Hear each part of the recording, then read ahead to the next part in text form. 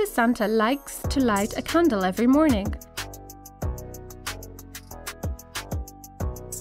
But what's going on? There are no matches in the matchbox, only a coin. You can certainly experiment with it. She puts the coin under the drawer of the box and holds the box to the side. Now she flicks from above onto the top edge of the box without hitting the coin or the drawer.